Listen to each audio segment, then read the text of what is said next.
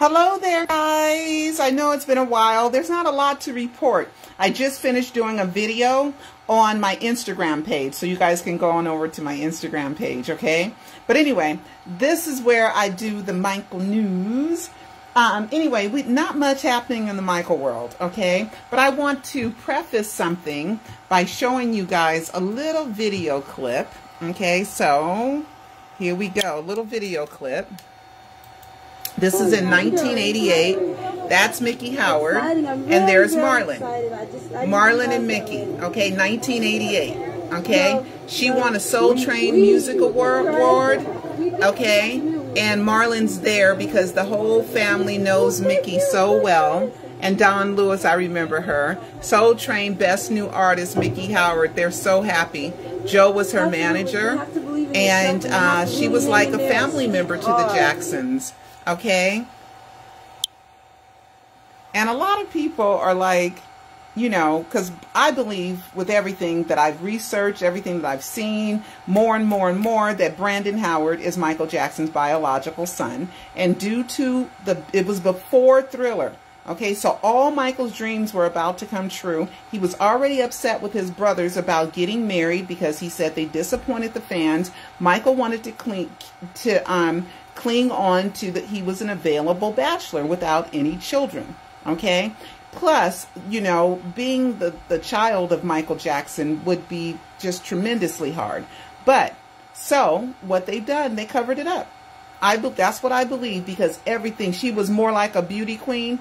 Miki Howard entered teen beauty contest that she didn't win. More like a, okay, beauty queen, that's Billie Jean. I've been listening to a lot of Billie Holiday lately. Oh my God, the early voice of Billie Holiday. Oh my God, from like before like 1950. Oh my God, I've been listening to her. But anyway, that was Miki Howard's favorite artist, Billie Holiday. So Billie Jean, Billie Holiday, more like a beauty queen. She lived at the Havenhurst house, and before she got pregnant, and then we have the whole song Billie Jean, and Brandon's voice, his body, everything, it just all matches. But anyway, there's more stuff, okay? So watch this if you want to know more about Brandon Howard being Michael Jackson's son, okay? Live for Michael Jackson, The Missing Pieces, okay? And that brings me to a news article. Bruno Mars is supposed to be Michael's son. Show me where his mama and Michael or the family knew. And then Michael drew pictures of Miki Howard back in the 80s, okay? I'm telling y'all, okay? Brandon is Michael's biological child, and they covered it up, okay? And right now, even to this day, 30 years later, 30-something years later, okay? Brandon, is he 40? 81, 91, 01. Oh my God, 40 years later, Brandon is still hanging out and making music with 3T, Jackie, Deals, the Cousins. I'm telling y'all, okay? Who else? Just one. Oh yeah, and Dante, okay? That's going to be in a live 5. Dante Williams is going to be in a live 5, I think, okay? Whenever I can produce a live 5. Okay, I don't have that much time. So Bruno Mars being Michael's secret, that's just ridiculous. It's absurd. There's no connection. Just like with, what was his name? Geppetto, right? He said he was Jermaine's son. I was like, show me your mama back when you were born with the Jacksons. Show me some evidence of that. Who is your mama? Okay, because it has to be conceived. They had to have sex back then, right? So that's what you look for. You look for that connection at the time of conception, when they had sex, when they got pregnant. That's the only thing that makes sense. And with Bruno Mars, there's nothing but stupidness. It's just silly. But anyway, that's the kind of news that's out there right now. Okay. Oh, the Jacksons' 3 albums have been released. The Jacksons, you know. So I was listening to Find Me a Girl today, Going Places. Which albums are they? Hold on. Let me make sure. I think it's Jackson's songs, Jackson album re-release. Let me see which ones they are. I know there's 3 of them. Re-release, let's see the art. Not that. This is it. The first thing that come up. Here it is. 4. It's 4 albums. Variety did it. 4 albums. Okay. Let's let's see. Here we go. I'm turning around. Okay, 4 albums. 4 albums of the Jackson 78 catalog reissue campaign. So which songs are they? Going Places, which is Find Me a Girl. I just listened to that today. Destiny and the Jacksons. That's 1, 2. Where's the 3, 4? 1, 2. Destiny, Going Places. Oh, Jacksons. One of them's titled The Jacksons. And The Jacksons Live. Okay, those are the 4 albums for real release. Okay, and that's the Victory Tour, because Michael is singing Off the Wall, Thriller. Immediately preceded the blockbuster success of Michael's solo. Oh, The Jacksons Live is before. Okay, so that's not with Thriller. They kind of confuse it. The 81 release featured 5 songs from Michael Jackson's 79 Off the Wall album, Triumph, Destiny, and also, oh, Ben is one of Michael's greatest vocals, except for Who's Loving You. I believe when Michael was a kid. Who's Loving You? Oh my God. I just listened to Who's Loving You, and I think Michael was thinking about Diana Ross, because he sang that song like he meant it. I mean, gosh, Michael is such a great singer. Okay, so let's see what else. Oh, I forgot to mention this last time to let you guys know that I'm not totally self-absorbed. I forgot to mention this in my last live. How could I? All right. I was on network TV in the UK. Okay. It's a show from the Travel Channel. And it's called The Michael Jackson Mystery. Since his death, he didn't die, on June 25, 2009, some fans have maintained that Michael Jackson is alive and in hiding. He is alive and he is in hiding because there's nothing. Why are major media afraid to tell the truth? I just don't get it. But anyway, that aired in the UK. I don't believe that it's aired in the United States. And if you guys can look and find and see if they've released it on the internet, please do. Okay, somewhere. All right. Okay. So I forgot to mention that. Oh, here's a picture of me on it.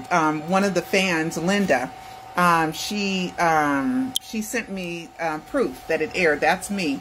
And this was over a year ago, like a year. Oh my God, was it 2 years ago? It was a while ago. It was, I think, no, 1 year ago. Okay, over a year, about a year ago. Yeah, a year ago. And my hair was a little different then. And this is what she captured it. Now, I haven't seen it yet. But she underestimated me in the interview, okay? I had only watched a live 1, even though I sent her a live 2 and a live 3, right? And so some of the questions, she was a little upset that she wasn't as prepared as she should have been, and I was completely prepared. And all people can do, they can't dispute the facts that are in my documentary. They just say it's stupid or it's crazy or it's absurd, but they can't dispute the facts in my documentary. Okay, you might want to give an alternative reason why something exists, but the fact is it still exists, and your alternative meaning does not dispute my facts that are in my documentary. It's 100% factual. Everything that's materially related is factual in the Alive docuseries, okay? Because if something was wrong, I have put out the disclaimer, 1 adjective. I give 1 hater 1 adjective that was misplaced. But it's still not wrong, though. It's still not wrong. Okay? So, I was on UK TV. Wasn't that amazing? That was great. All right, so I hope it comes to the USA. I hope, you know, everybody gets to see it. And I don't know how they twisted it or how they explained it, but just by saying he died June 25th, 2009, there's no proof. None. That Michael Joe Jackson is dead. Zero proof. Zero. I've been looking for it for almost, 11 and a half years. Also, thank you, TC. At least T. Somebody sent this to me. Love you more. So somebody sent this to me and just put their name on here as T. So thank you. And I'll tell you where I'm hanging it.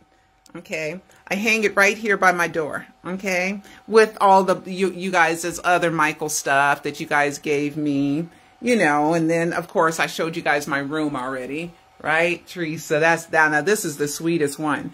Okay, look at LaToya winking right here. She's sending us a Death Hoax clue. And that's me at a film festival. And that's me and Ola Ray. And that's me and Angel and one of the cousins to the Jacksons giving Joe an award for Honor Thy Father. And there's me and the Michael Jackson star. And then me with the mural of Michael. I was looking hot that day. Okay, going to a Janet Jackson concert. And then there's me interviewing Joe Jackson in 2007. Yeah, gold hair. And then remember, there's the I Live on the Michael album. And just Michael. And then here I am in the National Enquirer. And it wasn't disrespectful. I think that they did a really good job, except for the word Jacko, but I didn't choose the word Jacko. But other than that, it was a pretty good article about Michael faking his death. And then there's me and Lawrence Hilton Jacobs at Papa Joe Jackson's memorial. Cecil knew him from way back in the day. Him and Cecil are really, they've known each other for, you know, I don't know, 50 years. Okay. There's my e-movie book, Pseudocide. And then me and Cecil, when we finished Alive 2, with my amateur cover. I'm so glad that Debbie McKeon helped me with my cover. She did, then someone put these together. Yeah, she did. It was great. And then Butterflies for a New Beginning. And then that's just a Michael edit. And then somebody did an edit of me and Michael on Christmas. Isn't that cute? If only it was true. If only it was true. And then me with Jermaine at his concert. And Paris winking. Thank you, Paris. And here's the Trial and Triumph of the King of Pop, the most widely distributed documentary about Michael's innocence due to Michael and Papa Joe helping me get it distributed by Warner Brothers. Oh, there's the same picture again. Oh, and then this is a prisoner of fame that I called, instead of Michael, I call him Jack London. And you guys know Jack London. He's in Alive 4, why Michael used that as a clue. And a cute face of Michael. And here's the crew to a prisoner of fame. Some haters said it was a Russian crew. As if I can afford to hire a Russian crew. And then there's me, Brenda Ritchie, LaToya, Jeffrey at the Polo Lounge. So thank you, Teresa. Oh, and then here's me at Joe Jackson's birthday party with some people. That's when I had the gold hair. Okay, so anyway, Teresa, you were so sweet to make this, to have this made for me. It's just so sweet. And then I have, you know, that's a painting of Michael by Jesse Raudalis. And there's real tickets to This Is It. Real tickets to This Is It. That never happened, which was always meant to be a movie. And then just some other stuff. Michelle and Obama, you know, because we did an Obama documentary. And then Ruby and some of my nesting eggs. And my son and my son and my daughter when they were little. And then Wink, Wink, and Dream. Okay, and then Butterflies and Believe. You know, I just kind of surround myself. There's a Michael Bad thing. And you know, I have oh, I gotta go. I have another award that I'm going to put up soon. And I got more stuff, guys, but I still need to get some more stuff, so I'm not done. But anyway, guys, that is it. That is it. And I love you guys, and I will see you next time. Okay, make sure go to michaeljacksoninsider.com if you haven't, and make sure you watch, you know, the whole Alive docuseries, because after you watch it, there is no way that you're going to believe that Michael Jackson died. You're going to know that Michael Jackson faked his death, and it is not a conspiracy theory. It is not a crazy theory. It is an in-depth 11-year investigation in which hundreds of fans are credited in my documentaries for helping out. All right, guys. See you and love you, love you, love you. Bye.